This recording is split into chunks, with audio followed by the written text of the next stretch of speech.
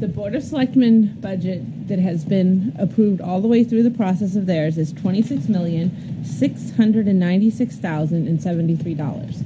I went to them on Monday night, and then I had forwarded to you guys the recommendation. So when you add, if the Budget Committee chooses to put those numbers in, the Board of Selectmen, well, they're not going to change their budget now, so then the total budget would be, I believe it's the second number Jerry gave you, but let me get to the page since you want to make sure that it's right.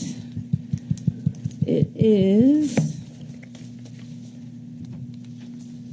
$26,886,962. Give that one more time. 26 million. $886,962. Okay.